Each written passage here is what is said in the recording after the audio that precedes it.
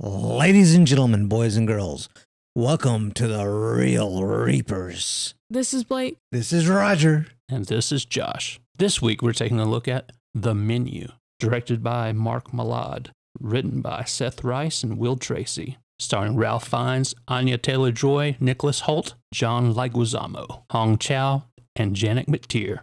A young couple travels to a remote island to eat at an exclusive restaurant where the chef has prepared a lavish menu with some shocking surprises. The movie starts, we have a whole bunch of people that apparently have paid a lot of money to go eat at this, like, once-in-a-lifetime type opportunity. Yeah, culinary event of sorts. Remote island, almost like a secret society type thing. There's not a lot of fat with this movie. It's just not.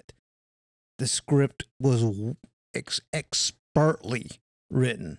We basically went to the movie theater, sat down, and just watched something that was spectacular, is the summary of it.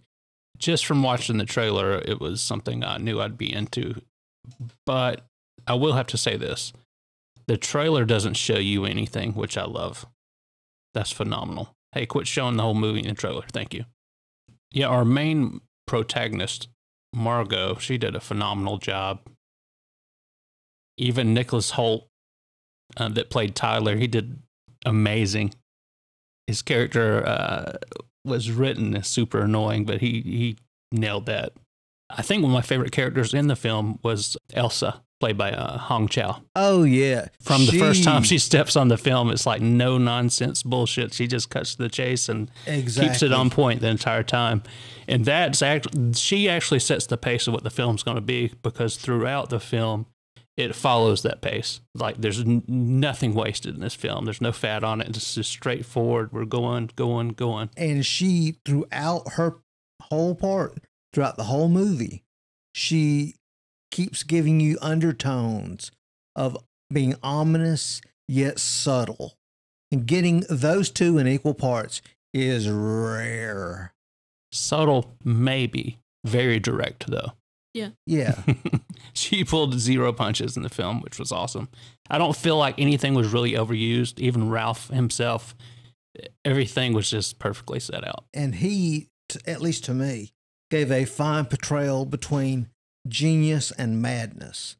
Because like the old saying goes, there's a thin line between the two. And he displayed that perfectly.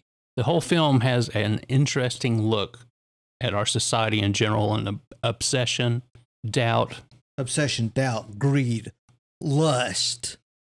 I mean, you wanted the 7 deadly sins, it's in this movie. I don't want to say too much about this film just because you guys need to go watch it. But for me, hands down, with it being unique, coming out of nowhere, and just truly knocking it out of the park. I was going to say, just being delicious all the way across the menu itself. Yeah. From appetizer to dessert. I was pleased. I'd give this all day 5 scythes. Oh, yeah, you can cut me up 5 servings of this all day. 5 for me. Yeah, I hate to have us all agree for once, but I'm going to say it's going to be a 5 scythes for me, too. Yeah, I want every dish that they offered up. And seconds, please. Yes.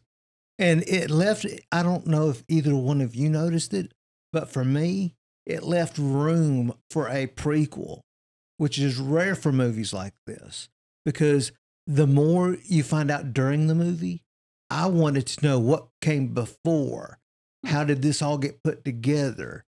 You know, he didn't just meet his, I guess, assistant chefs or whatever. He didn't meet them by accident. Everything was done deliberately.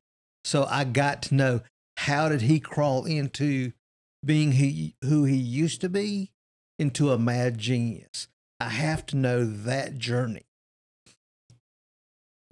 I'm on the fence with that. I wouldn't mind watching it. I mean, if I found out they were going to do a prequel, I'd be on board instantly, just because it was that good. But I almost feel like it's just so great. Let's just leave it at that.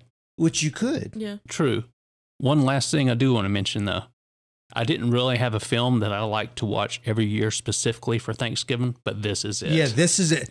Perfect movie for that. The Menu should be your Thanksgiving movie. Yeah, hands down, The Menu is my Thanksgiving movie. I wanted to say that I liked how they portrayed the chef, because I don't know about y'all personally, but even throughout watching the whole movie, even though he is supposed to be the quote unquote villain, like I still had like a soft spot for him. Like it made me feel sorry for him in a way. His character was extremely interesting because it wasn't just a single dynamic going on. Right. There was a lot of layers. Yeah. And he was one of those villains that you could tell he didn't start out as a villain. He became the villain. Not to spoil anything in the film, but we keep saying he's the villain. I don't think he is. I don't necessarily. It's an interesting movie. He's definitely the antagonist of the film, but I don't know that I'd disagree. I don't think I'd classify him as the villain by any means. If I'm honest with myself, I think more of a broken character is how I would classify him, because he's incomplete. Something in him is missing. And as you go through the movie, you find out what that missing piece is. A perfect example of a product of a broken world.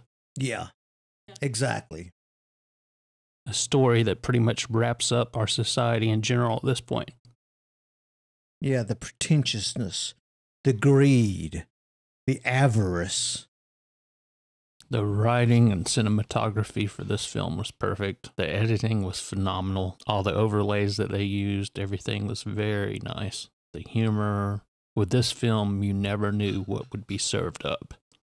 And Ralph Fiennes, I mean, I already know he's won Academy Awards before, but if any movie deserves it, he deserves it for his portrayal in The Menu.